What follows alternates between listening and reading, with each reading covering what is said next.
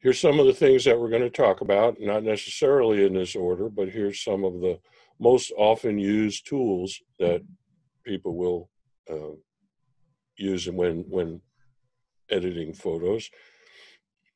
Brightness, contrast. Sometimes you've got darker images or some that are too bright. And with some of the tools, you can try to make them look a little better. Crop, take out areas that you don't necessarily want.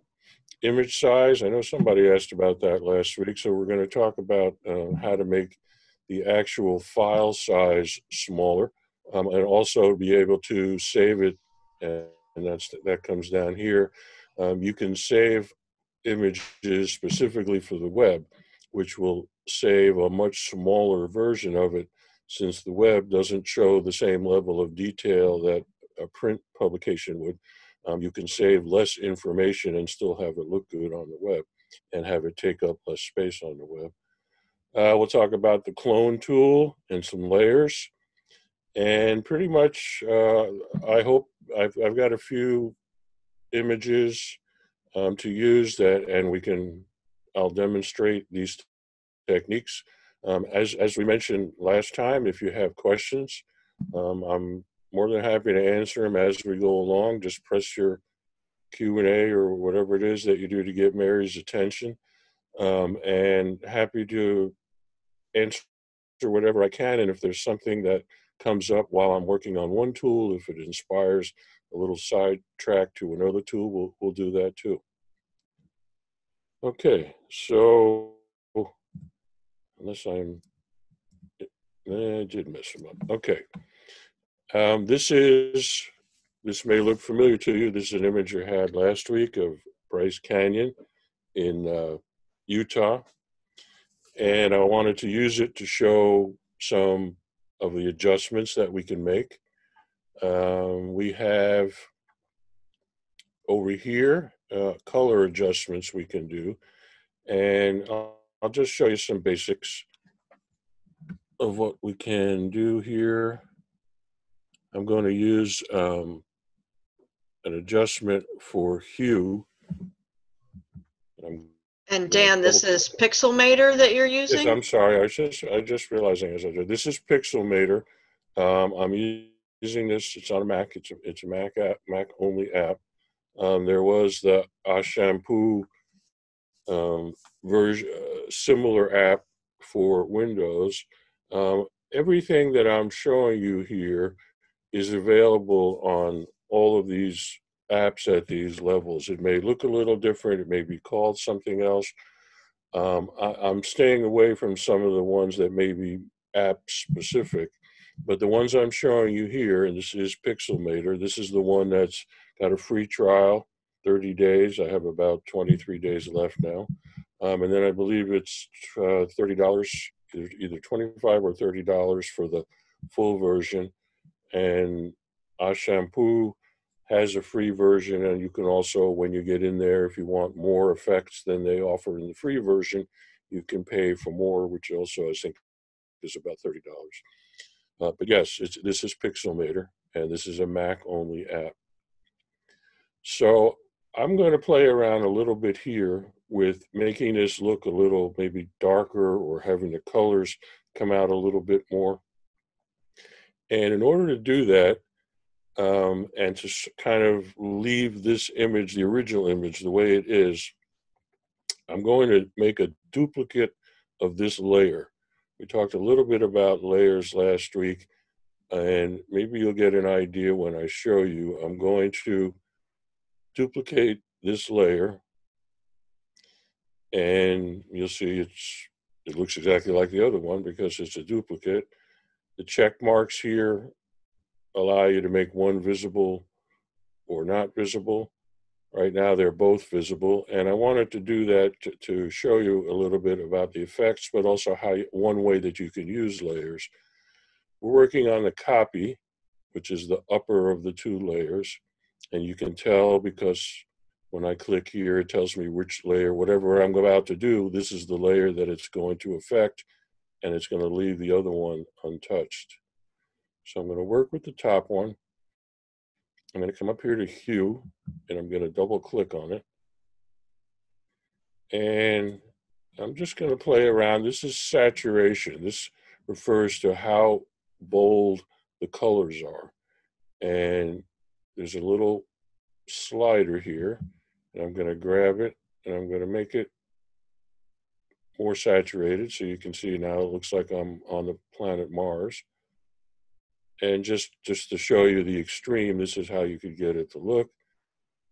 Going the other way, you can take it to the point where it's now a grayscale or black and white image. So this is a touch up you might do if you have a nice shot, but for whatever reason, maybe the sunlight wasn't everything, you weren't in the exact right spot, or you just want it to be a little more saturated. And a lot of that is a matter of taste. There's no right level of saturation or wrong level. Here's brightness, which is the overall brightness. It's not the amount of color, it's the overall brightness. So I'm going to leave it where it was at roughly at 0.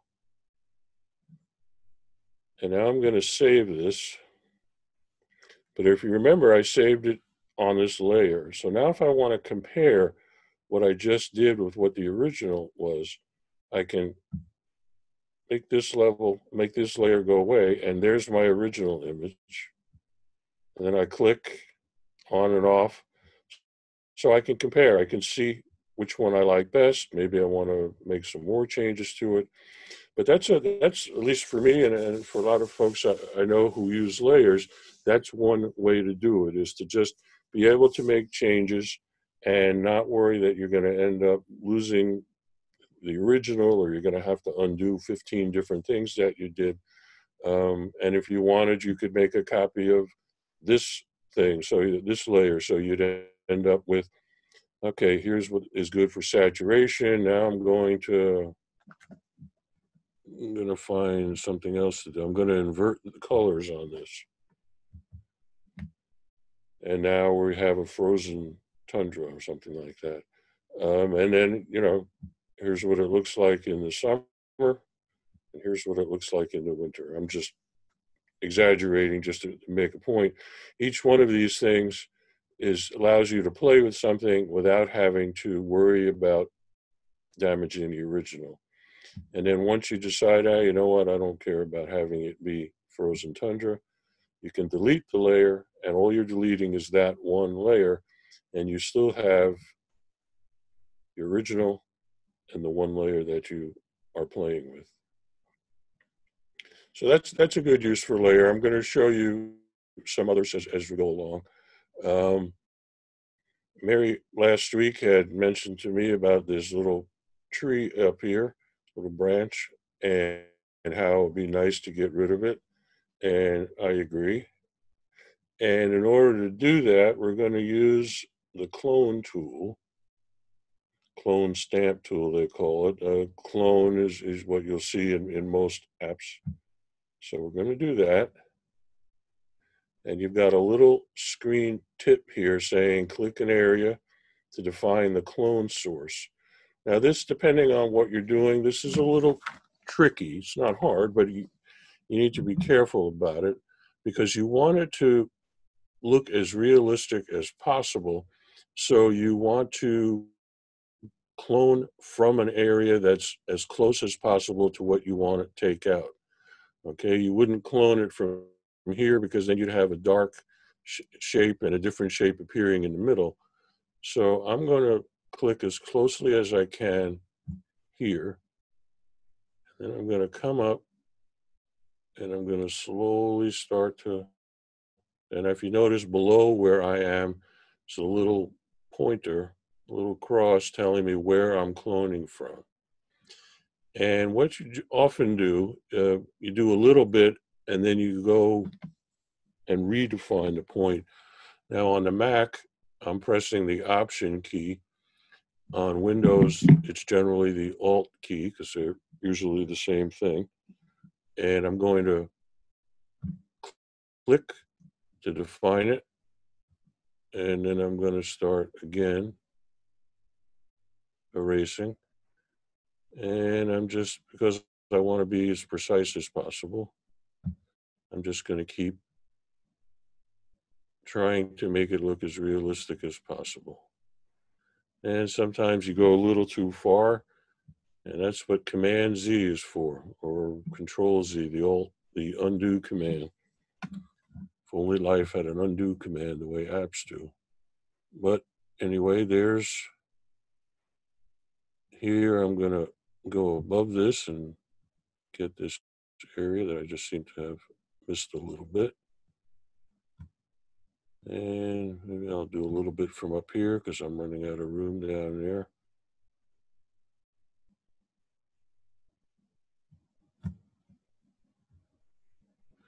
You can also, if you had a larger area that you wanted to clone, you can right click and make this brush bigger. That's pixels there, 50 pixels. So now I can do a larger area all at once. Also, you can define what they call hardness. It's sort of like, if you're familiar with what an airbrush is, you can paint very thin layers, or the longer you hold on it, the thicker the paint will be. And you can do the same thing here, just have it paint over it a little bit and then gradually get thicker. Did I see a question come up, Mary? It was your perfect timing. It's as if you were a mind reader, because the question was about brush size. Oh, okay.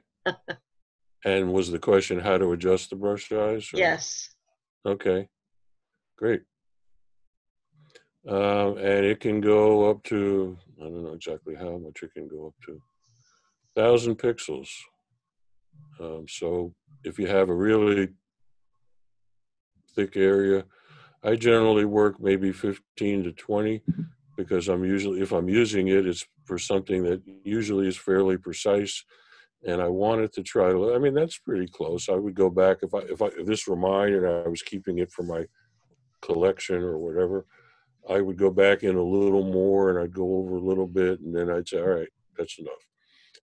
But the idea is that you don't really want to see any kind of smudges, and I'm going to blow it up a little bit so you can see.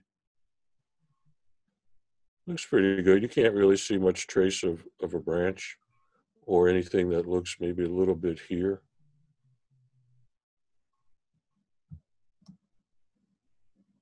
Hard to tell if that's light. Well, I just messed that up. Anyway, you can go as finely or as coarsely as you want in terms of, it really depends on what it is. You know, this is great if there's a glass of water there that you don't want, or I suppose if there's people there you don't want in the photo, or whatever it is. But it's nice to be able to make things look as close as possible to the way you want. Now, also, you'll notice here, when I take off this layer, the branch is back because I only did it to the one layer. So that's a good way to see how it is. Okay.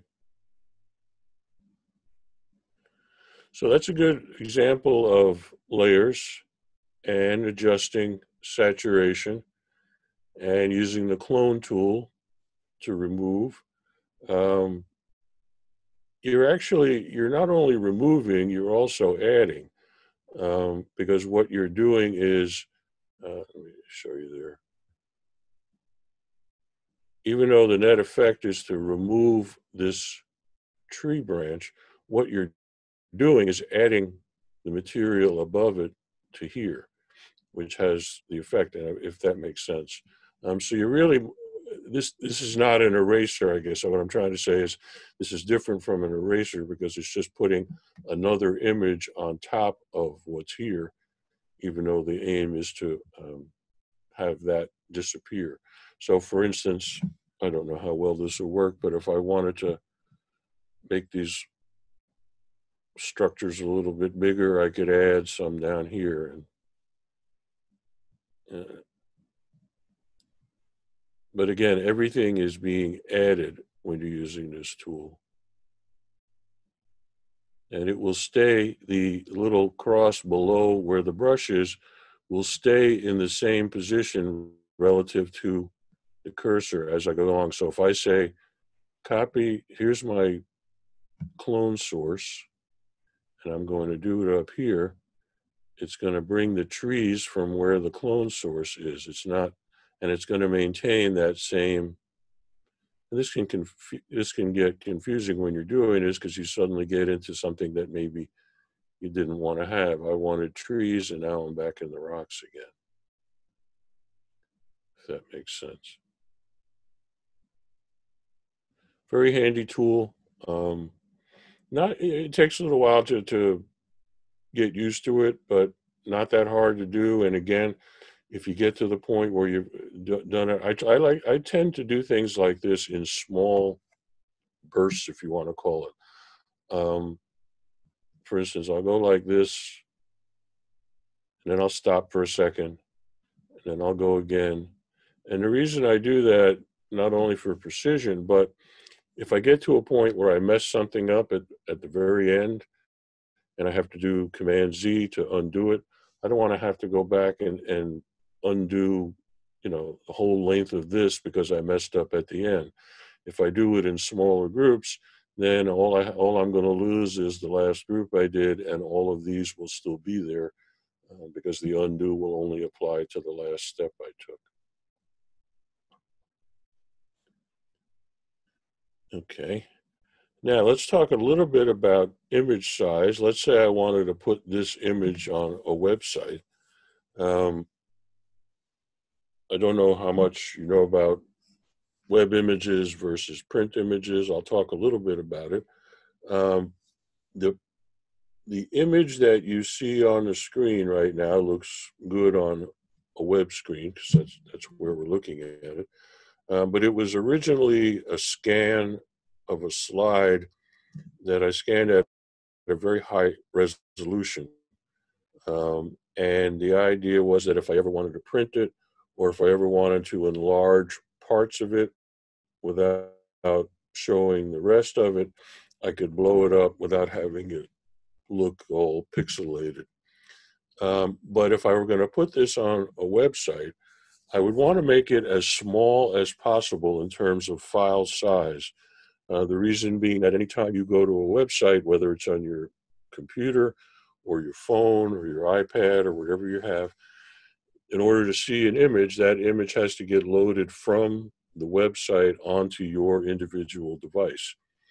And you want to try to make the image as small as possible so that it takes the least amount of time and the least amount of data for that image to get from the website to your device where you're actually going to be looking at it. And if it takes, 10, 15 seconds for each large image to get there, a lot of times people get impatient and they're not going to wait the whole time it takes to get a whole page loaded if everything is so slow. So you want to get the image as small as possible for the medium that you're using it for. And in this case, that would be the web. So we're going to use a command, excuse me, image size under image. Most apps will call it this and have an image menu, but this is very similar, by the way, to Photoshop and Photoshop Elements if you ever plan to use either one of those. Now you can see the resolution on this is 240 dots per inch. The resolution of the web, when you're looking at the web, most of you are going to be looking at 72 dots per inch. That's just the standard of most screens. Some are 96. 72 is a good level to shoot for. So all of this other information here is more than what your monitor needs in order to have this picture look good. And all it's doing is making the file bigger than it needs to be. So I'm going to change the resolution to be 72. And I'm going to change the image size. I'm going to go with 1,000 pixels just because that's usually a good size on a website. And you'll notice that since I have it scaling proportionately here, When I change the width, it changes the height automatically, or if I did it the other way, it would change the width automatically, so that the image stays in proportion, and it looks the way it should. So when I click OK, it's going to take a minute to think about it. Now it's going to shrink that down. I'm going to bring it back up to, this is now full size. This is 100% what it would look like if I put it on a website and you came and looked at it. This is how big it looks, but it looks fine. It's now about probably a fifth of the size that it was in terms of image size. So it's not going to cause problems for your computer or your phone or your iPad in how long it takes for it to get loaded, and will increase the speed at which the whole page gets loaded so that you don't get impatient and go somewhere else. Now, if I want to save this to be used on the web, this particular app, Pixelmator, has a share menu.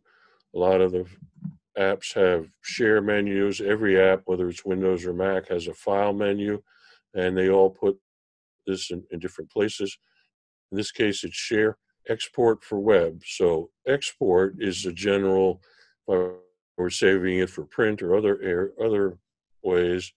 This is for web. You can see also Facebook, Twitter, Flickr. It will save them in a good format for them, and it may help you to connect to them as well. So that's pretty handy as well. But I'm going to export this to the web.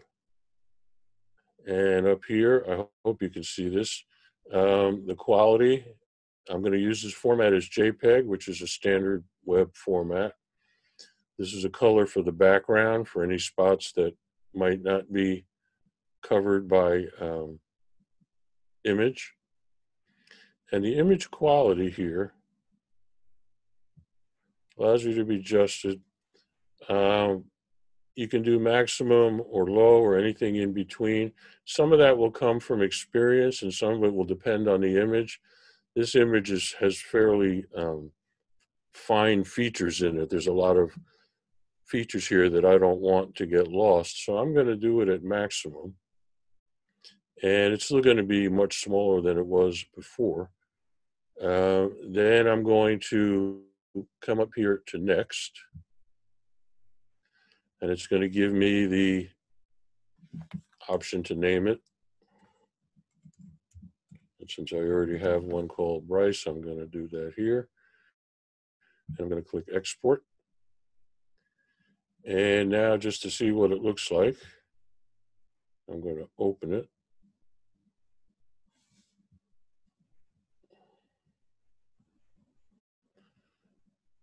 And looks a little different, but for the most part, I think it's pretty close. A little lighter. I might experiment next time, because sometimes when you save things, it doesn't get exactly the way you want. A lot of it is from trial and error, but I'd be happy putting this up on the website. One of the things you find with web is that people who use Macs and people who use Windows don't always see exactly the same color or the same shading, depending on what equipment they're using. And if it's on a phone, then certainly something like this or on an iPad is going to be fine.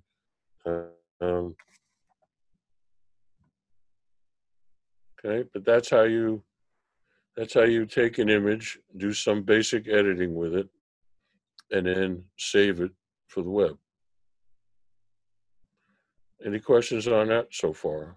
We'll use some of these techniques moving forward, but are there any questions on what we're doing or other things that might have popped up? I have a question for you. Sure. I was wondering about, say that you're sending something in and they say it can only be 2 megabytes or 5 megabytes or something. How do you see your file size? Or we saw with the resolution and everything, is there a way to indicate file size? Right. It's a good question, because most places or a lot of apps show it. I'm going to go back to the Finder here.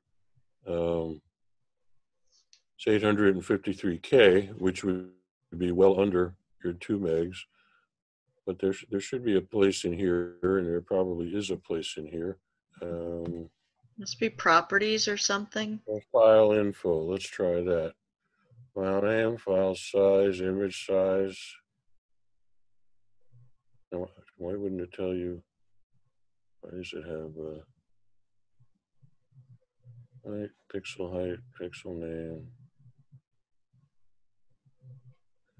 It's kind of odd that it doesn't have the information. I don't know about that. I'm sure there must be some setting and some reason why it doesn't have it in here. But this would be where you would go to find it if this was in fact working, which is the best answer I can give you at the moment. And I think that's good, but I also think that being able to see it in my file management, my file explorers works for me. That's good. Yeah, it's there. And there's probably even other ways in here, but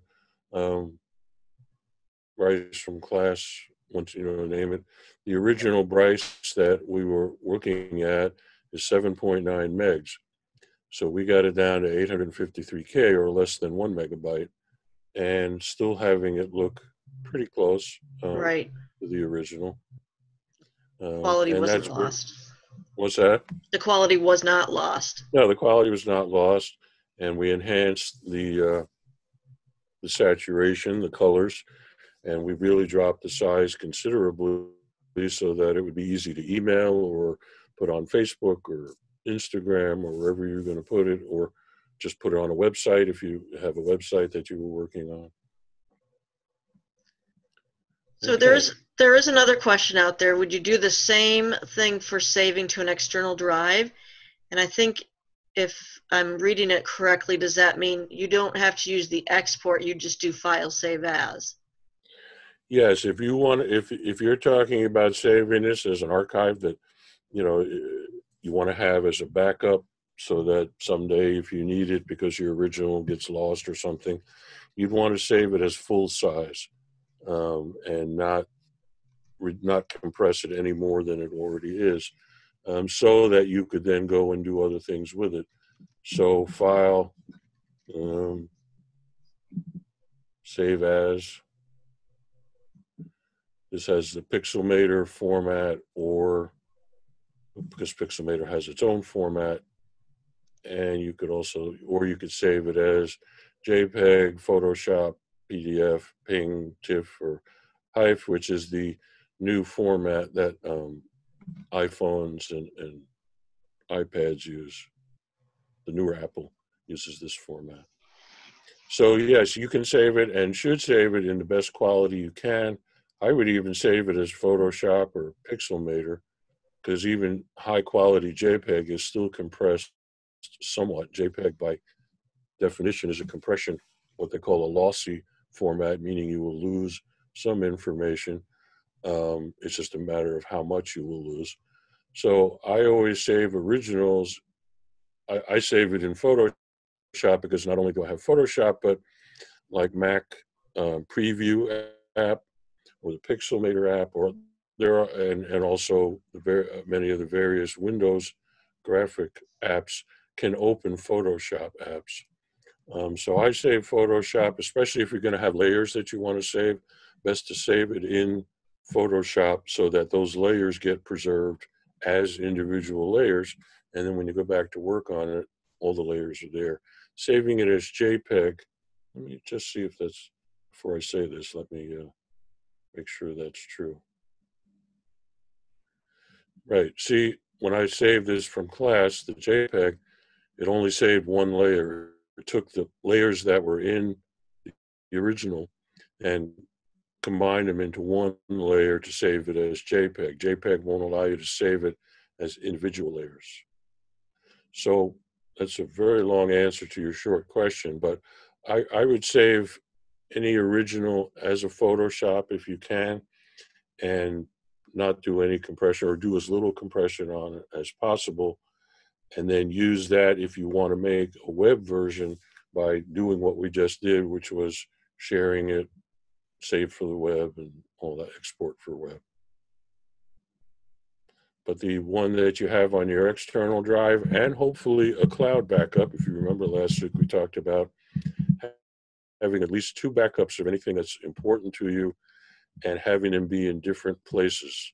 You could take I use a cloud backup just so I have access to it elsewhere if I need to, but you could also take a thumb drive and put it in a safe deposit box in a bank, or if you have a friend who's got a safe in their house, put it there, so that if something happens to yours and it gets damaged, you have something in another location that you could use.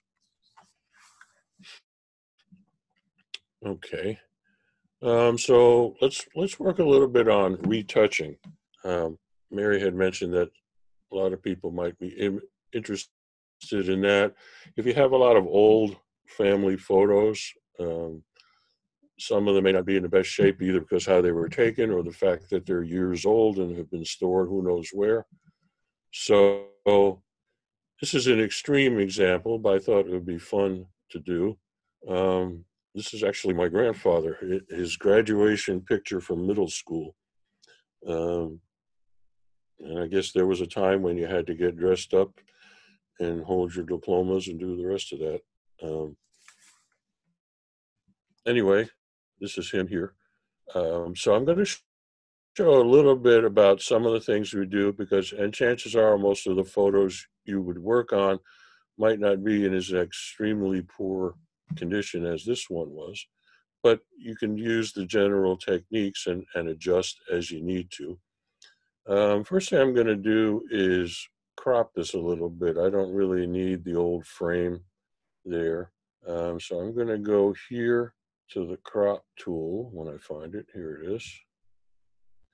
And these icons, by the way, are pretty much universal.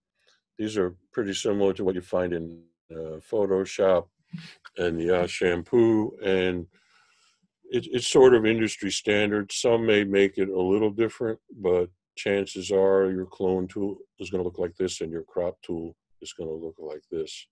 So I'm just going to come across here and crop this because that's really all I'm going to be working with. So I've defined where the crop is. I can adjust it a little bit, in or out, take away some of that white there. I don't really need that. All right, that's good for now. And I'm going to hit my return key to say, and so now we're just working with this part of the image. And I think the first thing I want to do is make it a little easier to edit some of this. So I want to have it a little clearer so I can see some of it, more of it. So I'm going to click up here on the effects, and I'm just going to double click here on brightness. This allows me to do some basic adjustment of brightness and contrast. There are other things you can do that are more involved, but at this point, I'm just going to try to get things looking a little bit easier. It's a little easier to work with. And brighter, darker. Yeah, I think that's probably good where it was to start with. So I might adjust this and probably would adjust this later. By the way, you can also type numbers in here. So if you wanted it just to be 50, you can do that. All right, I cropped it. And now what I'm going to do is start doing a little bit of what I call surgery on it. And I'm going to start with this spot down here. I'm going to use the clone tool that we used before. And I'm going to make it smaller, 15. All right, we'll leave it at 15 for now. I'm going to click here. Now this is going to be a little more precise than the other one was. And what I'm going to do, I'm hitting my Command plus key, which is blowing up the image for me to work on it and see. Every app will have something like zoom in and zoom out. In this case, on the Mac, it's Command plus or Command minus. But you'll have something, whatever app, whatever platform, zoom in. This lets you just work on an area and make it be precise, because this has a lot of different shades around it, and I'm probably not going to be able to get an exact match since I don't even know what's there. I assume it's just the same background. Looks like his hands are ending there, but I'm gonna, you notice how it's a little lighter here and a little darker there, and I want this to match as closely as possible, so I'm gonna click here where it's darker, and I'm gonna start painting it in. Now it picked up this white here, which doesn't look good. So now I'm going to reposition that so that's gone. And then maybe I'll come in on this side. And again, notice that the cursor follows where the cross there, that's the area that it's actually drawing from, is the same, it stays the same distance from where I'm using the brush. Here it's a little darker up here. So come down here, and it looks like I was about to hit his finger, so I don't want another finger in there, so I'm gonna reposition it down here. You kind of have to be looking at two things at the same time. But again, if you make a mistake, you go back, either you undo, or you come here and say, no, I want this to be darker. So I'm going to reposition it here. And I'll do this quickly so we can just get an idea. That's called messing it up, which I did on purpose because I want you to see. Once you get one row painted, it's a little easier to paint additional ones.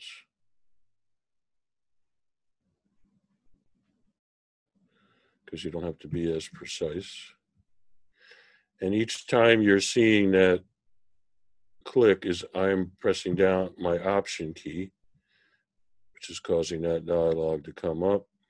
And I'm just doing this here to finish this, and then I'll show you a little bit of repair. So I would just, here I would, it's not supposed to be, there we are. Okay. I'm just going to actually, I'm just clicking very slowly just to sort of fix that up.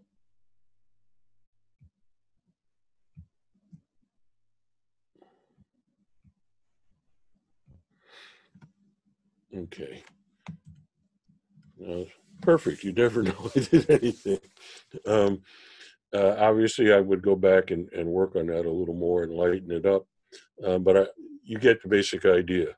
If this was something that I was going to be doing for you and then that you were paying me to do it, I would spend more time and get more of the color from here, for example, and have it be a better match. But this is where it gets tricky. So depending on what kind of image you're working with, it might take you a little bit of time. Here's some other things that are more simple. All these little white dust spots. That's relatively simple. I'm holding my Option key. I'm clicking there to establish it. Now I'm going to hold this over it, click once. Now that's gone. Same thing up here and here, and it's just a matter of going around and finding all of them. I don't think, looks like he's got bolts coming out of his neck, but as far as I know, he didn't have those in real life, so that must be light of some kind. And you can just do this as long as you want, as long as you have patience and as long as you see. Some things aren't going to be as obvious, so you might not have to get rid of them. But I like to, if I'm going to go through and do some of them, I like to go through and do as many as I can. I'm going to blow this up a little bit. Now you see here on the chin, I want to be careful I have to see how that looks after it comes back down. I don't know. I'd probably play with that a little bit more. This here is interesting. The creases from the photo over the years. I'm going to try making this a little smaller. He said, all right, let's try 10. All right, yeah, here we go. And I'm going to try copying near here, taking those out very slowly. And do a little bit down here. And again, I'm not fine tuning it at the moment, but I would be. But you get the idea. Find something that you want to remove, get as close as possible to it, and then even just one click at a time if you have to, because even though it's quicker to drag, sometimes it may not look as good.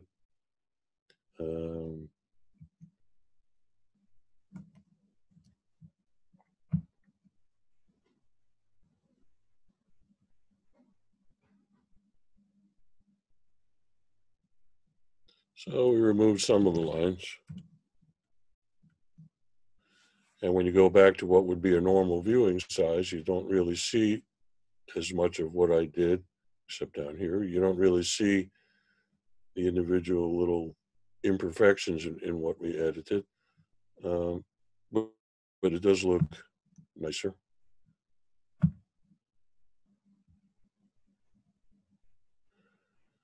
So if you have photos from your childhood or family or whatever, this little $30 program or others like it can really help you make these a little more viewable.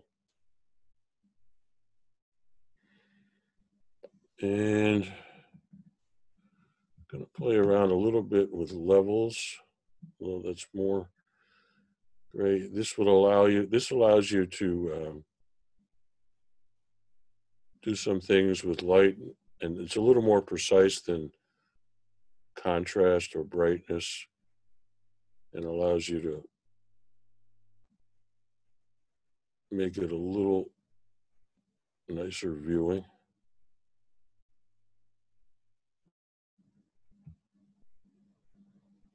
Okay, looks better than what it did before we started. And if I was going to actually print this out or share it with my family, I would do a lot more work on it. But you get the general idea, the techniques of we basically did cloning. We did brightness and contrast. I would make it the image size.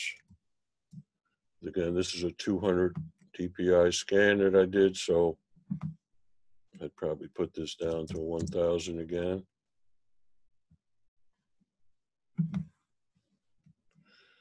And here's what it looks like full size.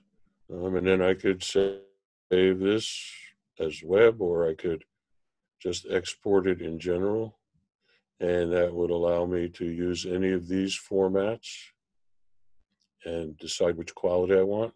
Oh, here, the file size here, Mary, this is telling you what the file size will be, depending on what format you use.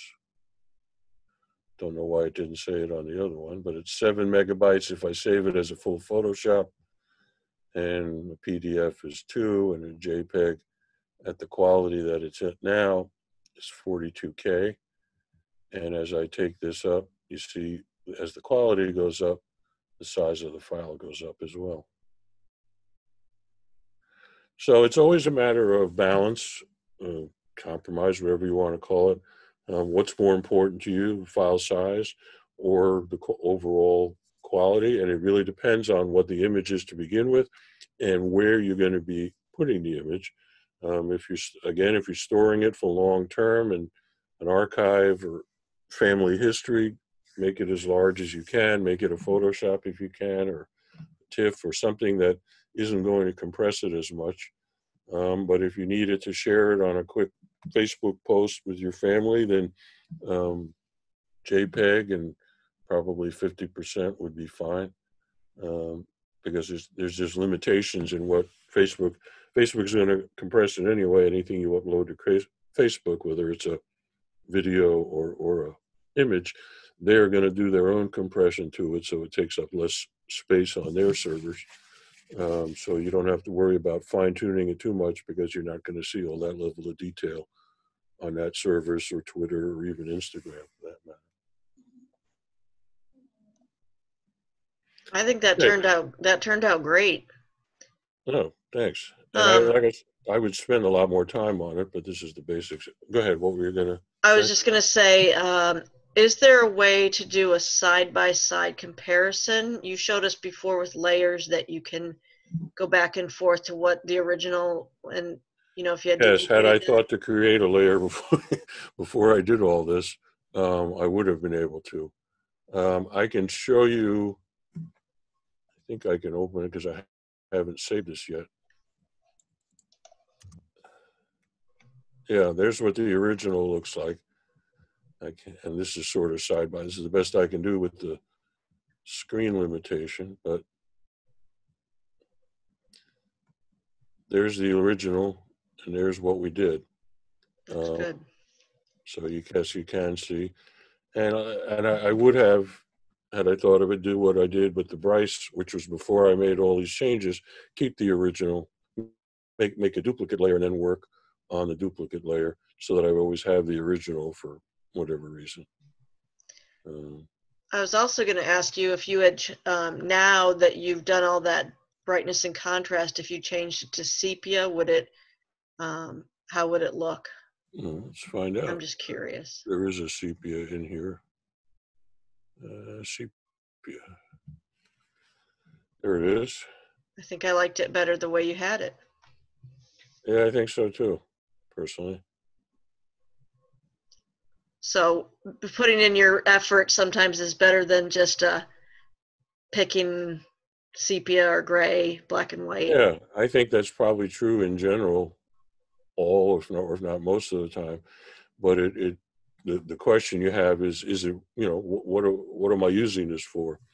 Is it okay to just slap a sepia thing on it because it's a picture of me now and I want to make it look like it was me 100 years ago? Or is it an actual old photo that I want to enhance and make look as good as possible? Chances are you're going to want to do it by hand if you feel comfortable doing it. And that's another reason to work on layers, so that if you mess it up, you don't actually mess up your original image. But yeah, I think in general, you'll find that most filters are trying to take some overall ideal version of what sepia is, for example. But that's not going to work for every image. It'll work for some, but not as well for others. It's certainly not a bad idea to try it first. If it looks the way you want, you save yourself a lot of effort. True. So I'm being a microphone hog, but we have a question. When a person receives the photo that you send, can they make it full size? Full size? No, well, they can make it larger, but it's going to make it look pixelated and not very good. Once you've made the smaller version, that's the size you really should be looking at it, that size or smaller. Someone could make it bigger, but it's not going to look very good once they start making it too big.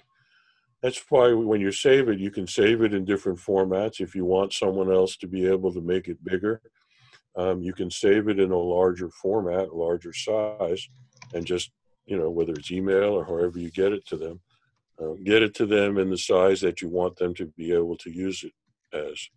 But no, you don't have. You can make it bigger, but it's not going to look very good if you do.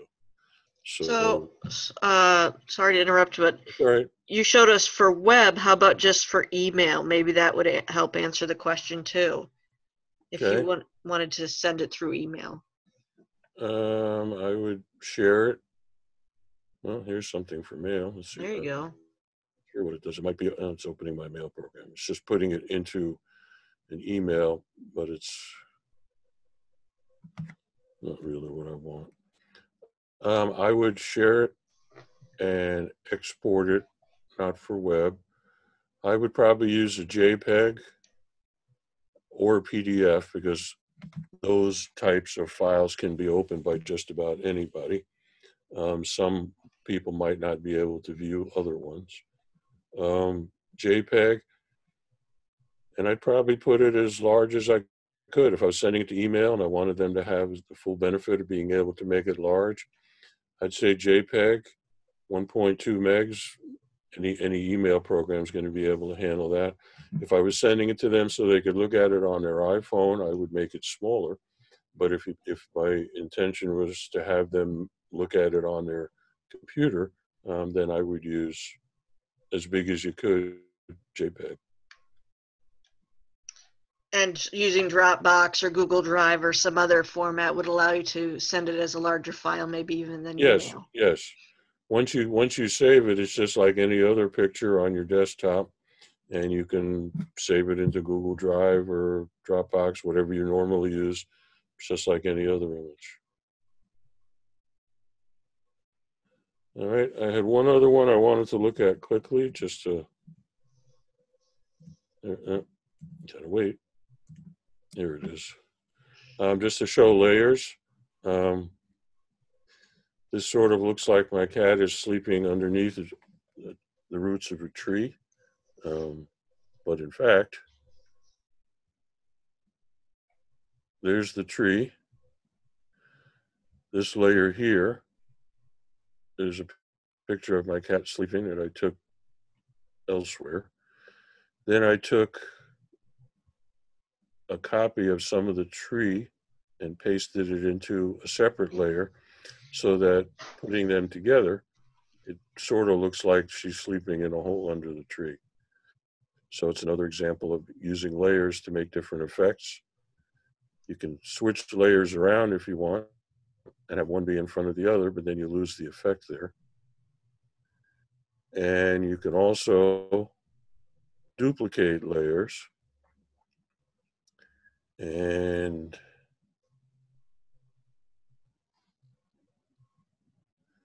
have multiple cats sleeping.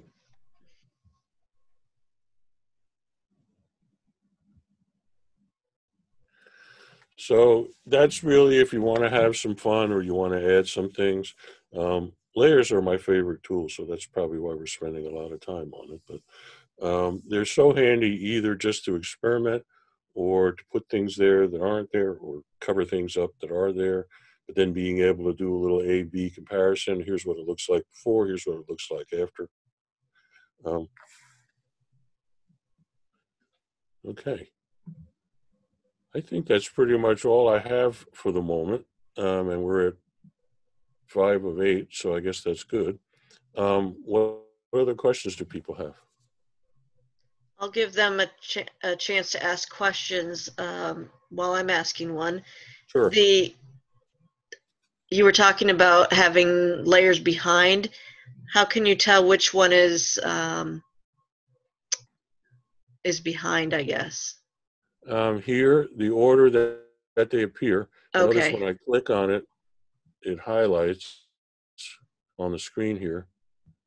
Also, once I was doing this, I would double click here and I would say cat on left, which would help me to identify which one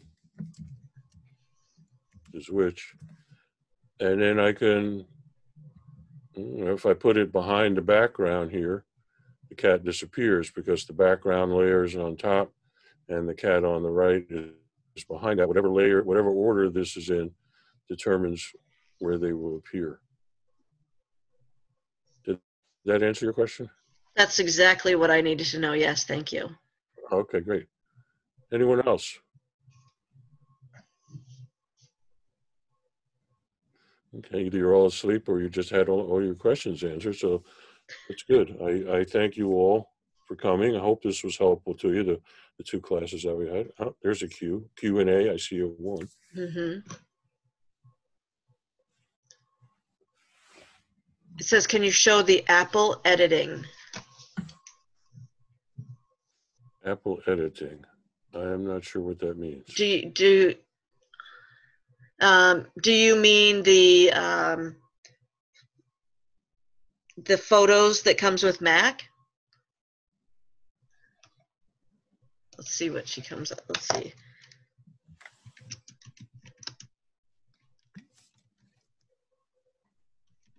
That's what comes standard, right? It's called It's called Photos. Photos. Let me just see if that's what you're Right. looking There's a Mac for. app and there's also a Windows app called Photos, and it does some of what we did here.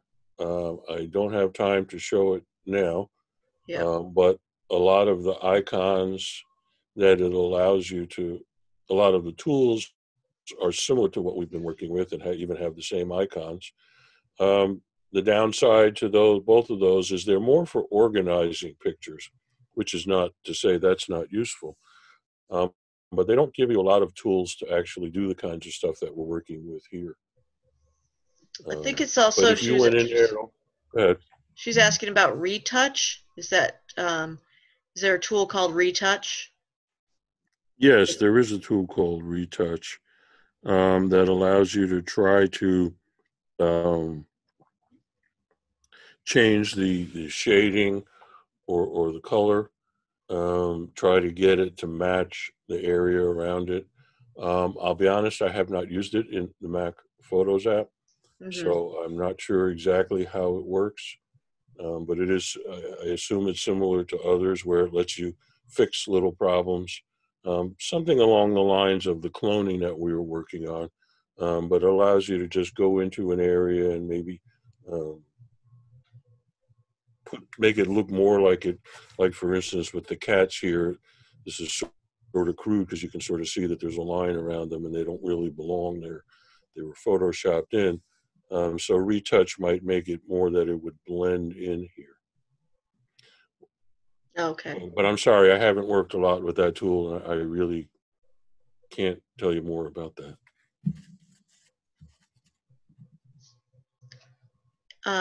Dan, do you want to share your email information again? So if they do think of something, they could ask you. Sure. Right there. There it is. Dan at kittaynewmedia.com. By all means, if you have questions, I'll try to answer them. If I don't know, I'll make up something that sounds good. So, um, no, I'll either answer it or tell you that I'm not sure, but uh, I'm happy to answer what questions I can. Well, this has been terrific. Thank you very much, Dan, and thanks everyone for attending.